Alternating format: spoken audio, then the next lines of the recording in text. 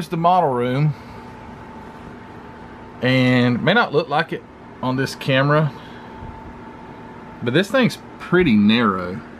It's not as wide as you think it is. I mean, the box that it's, what, the shipping container is like, I don't know, 10 foot wide, 8 foot wide. It's a shipping container, you know how wide those are. And now we've got shelves on both sides, so it kind of makes it narrow. So my issue right now is I'm running out of space, and it's messy. But you can see I've got them to the ceiling. I've got a little room here. It's got a couple RCs, a couple of tanks, and a couple RC trucks. One's hanging up. But anyway, I'm running out of space. I'm running totally out of space as far as like where to stack models. Now this side, the roof is getting shorter every haul. But another issue that I have is it's just a dump. It really is. It may not look it, but it really is. Like, here's a CNC machine that I built. Yes, I built this CNC machine. The complete frame. I didn't build the motors or the steppers. You know, I don't build electronics, but there's all the control stuff behind it, power, the stepper driver, or whatever it's called, and the computer monitor, and the computers behind it. But yeah, I don't really use this thing anymore. I had a business before this, and I won't even go into that, but I would had it for probably close to 10 years, and I would sell electronic pieces, and I would build some out of copper clad, whatever. I would cut it out. So I've used the CNC a million zillion times. It works great, and I'm proud of it because I built it. I have another one that's right here that was incomplete. I never got finished putting it together. But anyway, this video is not a CNC machine video. I used to have one. Remember, if you watch my first videos, there was one that sat right here in this corner. Oh, did it take up a lot of space. I barely could get in here. But it was a big, ginormous CNC machine that I had built. I've got it still. It's out of here. But I'm running out of room. And this is the haul. I just finished this video yesterday, put it up, and I'm running out of room because I keep bringing these things in, and I'm not going to stop. Well, I say I'm not going to stop. I really enjoy collecting these things, but I think I'm going to build this guy right here. Cool. But I got a bunch of junk piled up. All this spray paint, the majority of it I don't use anymore. I need to move some of it out. Here's my 40 Ford. Look at this mess. This is my 40 Ford, the Unified Content Creators. Oh man, scattered. There's a Gremlin body. There's the Chevelle that I'm using sort of as, oh, I don't need to give my secrets away. Sorry, didn't say anything.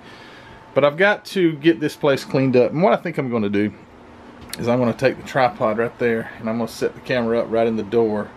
Oh, speaking of that. Speaking of needing to clean some stuff up, and this camera's probably about to go wild because it's dark. There's the other side of my shipping container. If any of you guys wondered what it looked like, I don't have the light on, but I built shelves to the very top, big long shelves, and they are full. Let me tell you, I've got a workbench here. I've got lights. I'm just not going to turn them on. It'll probably make the camera just go completely haywire. There's a set of trick flow heads for 351 Windsor that we had to pull back out of my nephew's Lightning because, yeah, I won't even get into that, but a disaster. But we've got it off at the machine shop now. Anyway, focus, Matthew, focus. I'm going to set this thing up somewhere right around here, and I'm going to try my best to get some straightening done, and we'll just time lapse it. Just a quick video just to show you what my life looks like when I decide to clean my my model room. So you guys sit tight and relax, and oops, that was my phone. But anyway, sit tight, relax, and watch me clean. Stand by.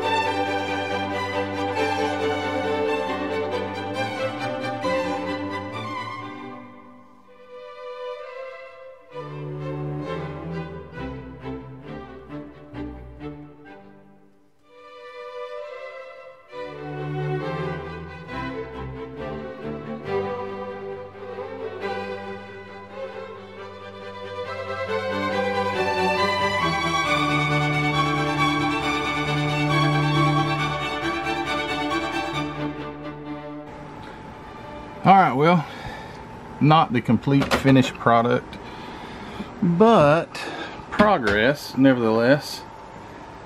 Don't know if you noticed everything on the time lapse, but that CNC machine now is gone. It's actually right here, stowed away.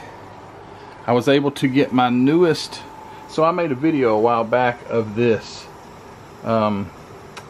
cabinet here, display cabinet like the rest. I was actually running out of room, so it's good that I got it. But anyway, this little shelf here was just really full of junk. Had this one label printer. I still use it, but I moved it down there, so I was able to get it, bring the shelf down a notch or two, get this one wired up, and you saw me putting the lights inside it. So good to go here. Got a new display case. Ellie, one of Ellie's little things fit in there, but the other one wouldn't, and the ship wouldn't, so we put it right there. Not right where I want to put kits at, because I've got to do some rearranging. I've got the Tornado that I've got to get up here, so all of my older kits are up here, at least older. The oldest ones that I have, at least, they're up here. I think this is probably the oldest one that one of these is the sealed. I think the one in the middle is still sealed, although some of you guys say it's not original seal. I'd beg to differ. The cellophane on that thing, you can tell that box has never been out of it. Anyway, nothing to argue about. But that Palmer might be older. I think it was 64. I think that's 65. But anyway, got these older kits, and then this will be 1967, I think it is. This AMT Tornado, I think. Yeah, that's what Scalmate said. It said 1967. So I'm going to get it up there on the shelf with the rest of the older ones. Oh, I forgot. Those little Renwalls, the two little yellow boxes up top, they're the 143rd scale, I think, or 148th or something like that. They're old.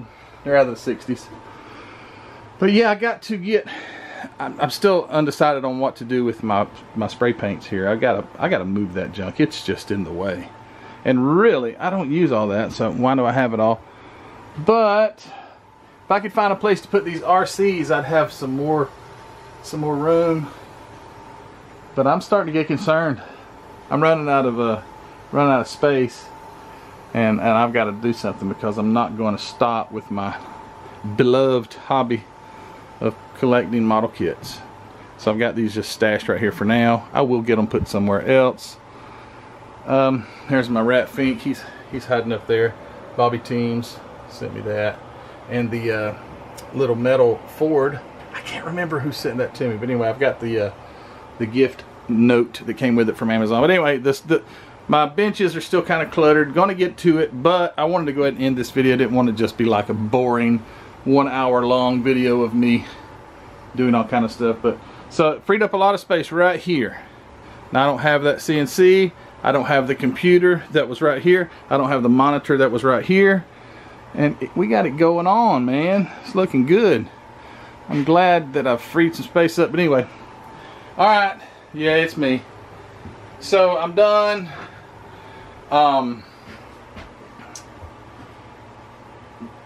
It's hot in here. I didn't want to turn on the air today. It's just humid. It's very humid today. So I'm gonna get out of here and go cool off. My wife's got some things for me to do. This is a Veterans Day today, so thank you to all the veterans out there. 2021 Veterans Day. But I'm done with this video, and I hope you guys have subscribed. If you haven't, go subscribe. If you haven't already gone to the Facebook group, go check it out. Go join. And if you have not gone to Hobby Nut Models, where I was able to get some of these kits, I think 4 of them came from Hobby Nut. Go over there and check Mark's inventory out. And that's all I got. Oh, by the way, I got some new shop cards up. Got Heartbeat. I had to shorten it just a hair. Rick over at Heartbeat Model Shop shortened it just a hair so it fit a little better. And then I've got Cliff GI Mechanic Scale Modeling, got his shop cards up. So I'm getting quite a collection of shop cards here. I plan on just continuing to wrap them on around and going on down. I've got this light kind of jerry-rigged up here with some clamps, but there's plenty of places to continue to put shop cards. So you guys keep sending them, and I'll keep putting them up. And that's about it. So, appreciate you guys watching, and I've got a cool comparison video coming up, so don't forget to watch that. And I'm done. You guys have a great day. I'm gonna go cool off, get something to drink. See you later.